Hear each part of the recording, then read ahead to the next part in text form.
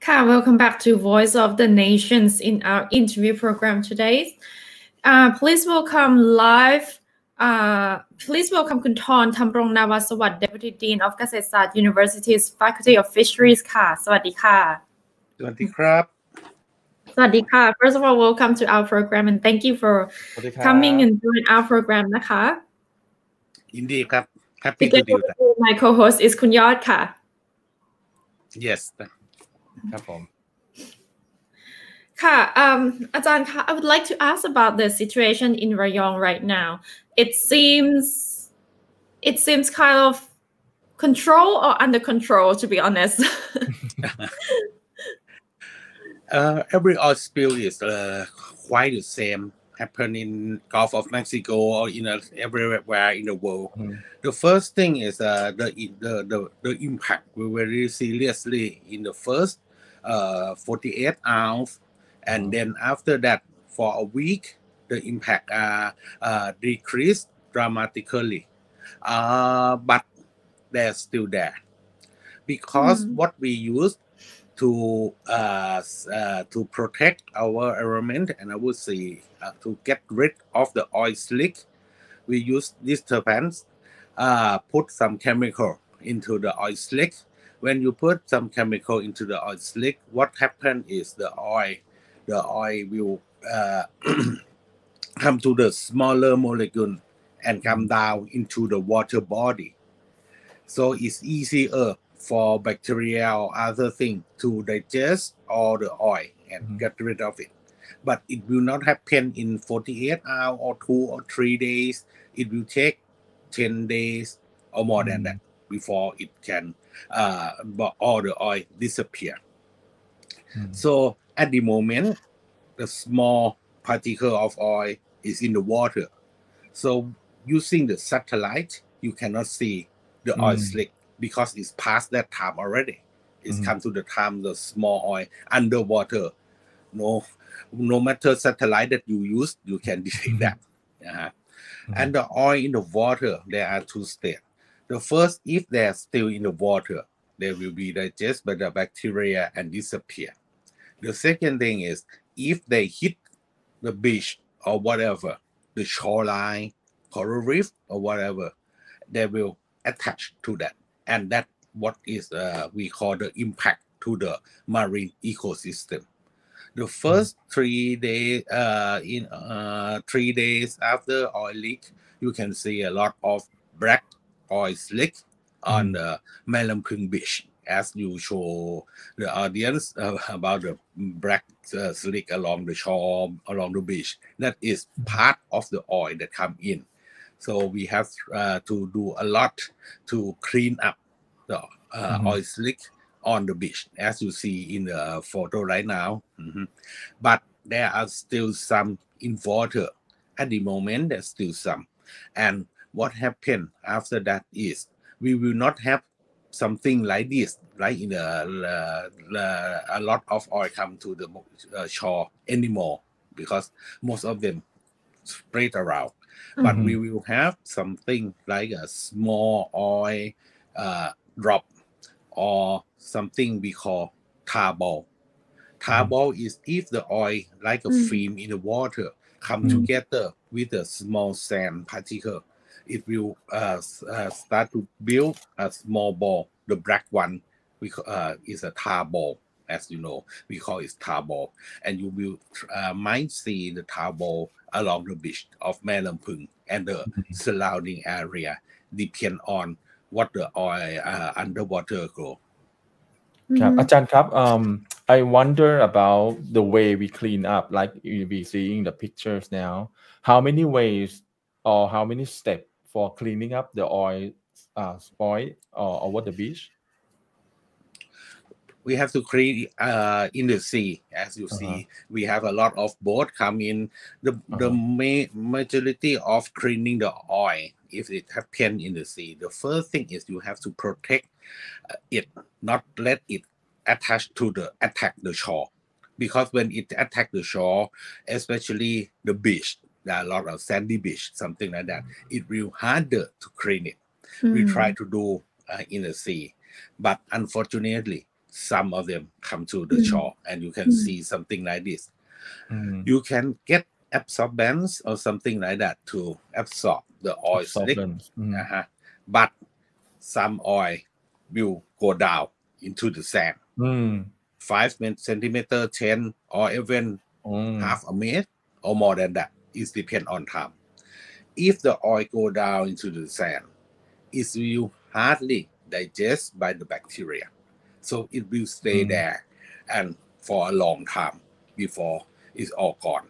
So it might take 3 months, 6 months, or a year or more than that for everything to become normal.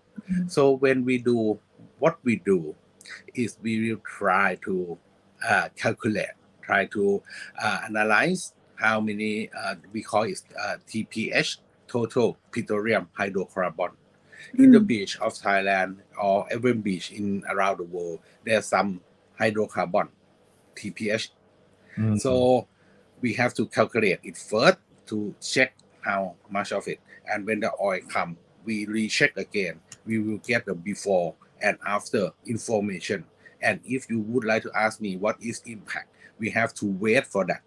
Wait for the after. After is at the moment we not call it after. It's happening. It's still happening. So after might take another 2 weeks or whatever.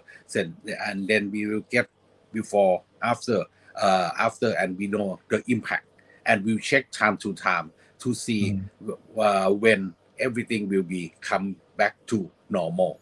That it might take months or even 2 or 3 years.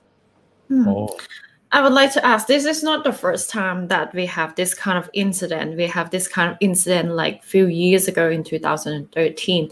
And now, my question is, are there any lessons learned in that, or are there any protections or preventions in this from year 2013 to now? Has anything been changed in terms of how are we dealing with it from 2013 to now? Oh, there are some change.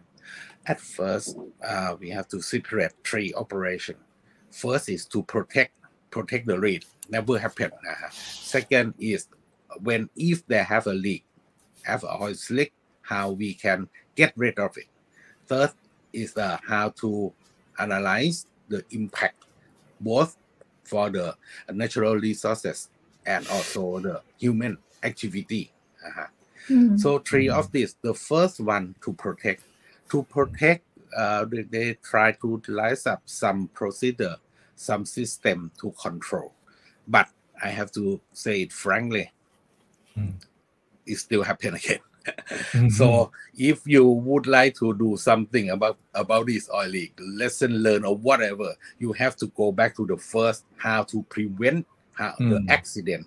We have to very serious, try to do something to check and prevent this like this picture not to happen again in Rayong and other places in Thailand. Second is how to get rid oil. After that incident in 2013, many company join together and have buy one ship the oil to try to buy a boom for the oil slick boom, have a ship, everything upgrade. But as I told you, when it happened, it's very hard to stop, to get rid of it in the sea. But anyway, we have more ship, we have more technique, we have like a satellite image that we don't have in 2013. So we have improved a lot to get rid of the oil, but it's still not enough. As you see, this is it's still not enough. The third thing, the last thing is to analyze the impact, to determine the impact that happened. This time really changed. In 2013, which I also informed, we don't have time to check the environment, check the beach, coral or whatever before the oil come in. At that time, the oil already come in, so we cannot have a before information, and it's very hard to calculate the impact. But this time, we do Kasetsart University with join together with the Department of Marine and Coastal Resource, check everything before. We have information before on the Manampung Beach that how many bivalve, how many how many crab or whatever. We have the information. We can tell you that Hạt Manampung is very dominant with and also bivalve and also the small crab, ghost crab or whatever. So we have the information like that. So now we think that we can calculate the impact using the before and after information that we very lack in the first incident in 2013. So we learn a lot. But if you ask me that it's enough, I can say that it's not enough. Especially the first one that try to prevent, you have to do a lot more for prevent. I see. So according to the news, sorry, Kunita, the seafood from Rayong is still safe to consume? Nobody can tell it's safe or not. When you check, you have we have to check first in the water. As you told the audience that we check is okay. It's a water move. You see, it move from here to there, to there, to there. The real impact is under sand, sea floor, whatever. If the oil come down there, then might leak back, small but widespread. So safe or not safe is depend on the government and the provincial government to declare this is a safe now to swim or whatever. I cannot tell you that it's safe or not. But as far as I'm concerned, there's still Manampung still be the area prohibit swimming or activity. You have to follow the provincial government to announce that. Okay. So my last question would be, would there be any adopting or practical plan to further tackle this problem in the future to prevent it in terms of infrastructure, or is it time already that we, Thailand, to concentrate on moving forward towards the green energy? First, you have to understand that this oil is not for car. Of course. If you the oil, everybody asks me, everybody oil for the car is go to Lam Chabang. At Mapaput is the raw material for petrochemical industry. I mean, I understand that. I mean, you understand that. So if I do understand that, you can see that if we go toward every car in Thailand is EV, we still have to import oil. For petrochemical, for plastic, for whatever. So oil at Mapaput will stay on and on, no matter what car that you use, the first thing. Second thing is, we have to do a lot if we know that. We would Thailand announce to everybody in the world in COP26 or whatever that we will be a green industry, all the strategy, national policy talking about sustainable development and green, and all the world also go toward that. But if we allow this incident happen and happen again and happen again, no matter what that you talk, to speak, announce or whatever in any symposium or conference, it's nothing, because in the real world it's happening. And oil and oil accident is one of the most serious thing that can happen in the sea, and everybody in the world now is very love to the sea. So if you would like to do some to get the investment of the international fund or whatever, you have to clean yourself, you have to protect your environment, you have to take care of your sea. And something that happened right now in Rayong is go in the wrong direction. You have to invest more in the environmental protection system and try to invest a lot more, because when it happened, you can go back to solve that. And no matter advertisement or whatever you speak, is nothing if it happened in the real world. And as far as I concerned, this news about the oil accident in Rayong go around the world.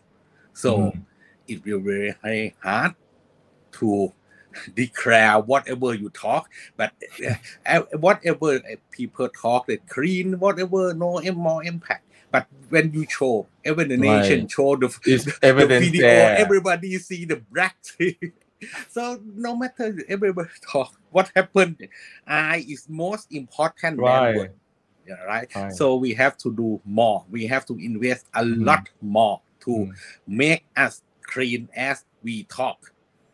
Okay, okay, well, thank you very much, for today for clarifying in a lot of matters, a lot of factors for the impacts and for what Thailand should be doing more in investing to preventing this type of incidents. And for today, we would like to thank you, Ajahn Thon, for joining our programs. And thank you very much for the insight information ขอบคุณครับ สวัสดีค่ะ ขอบคุณมากครับ